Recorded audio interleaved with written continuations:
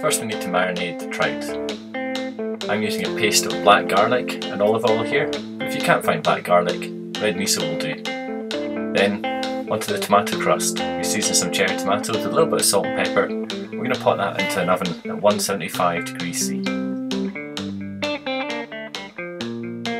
make the sweet potato, we're just going to cut that into discs, about an inch thick.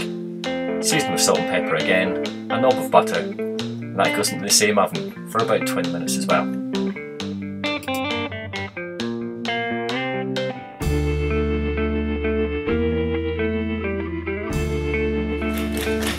Next onto the beef.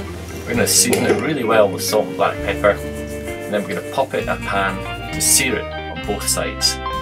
Again, I'm using a knob of butter to get a really good, nice caramelised colour on there.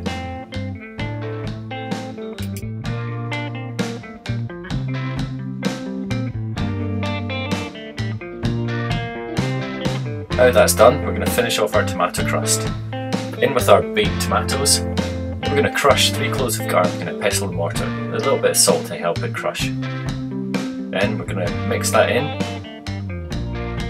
add some breadcrumbs, a little bit of grated Gruyere, and we're going to mix that up into a nice paste.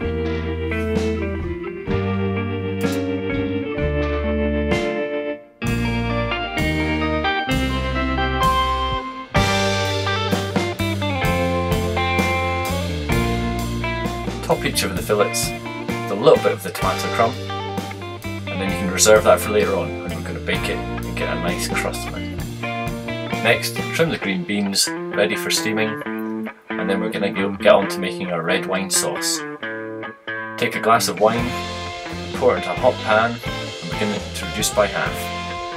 And then we're going to add a couple of bay leaves for flavour, before adding some beef stock, and again reducing that down by half until you get a nice glossy sauce.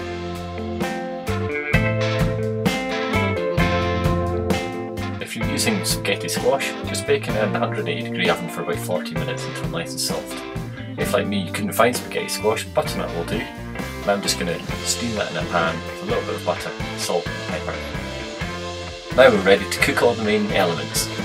Put the beef and the trout in a hot oven for about 15 minutes until the beef is medium rare and the fish just cooked. Heat up the green beans and the spaghetti squash and we're ready to plate up. Hope you enjoy it.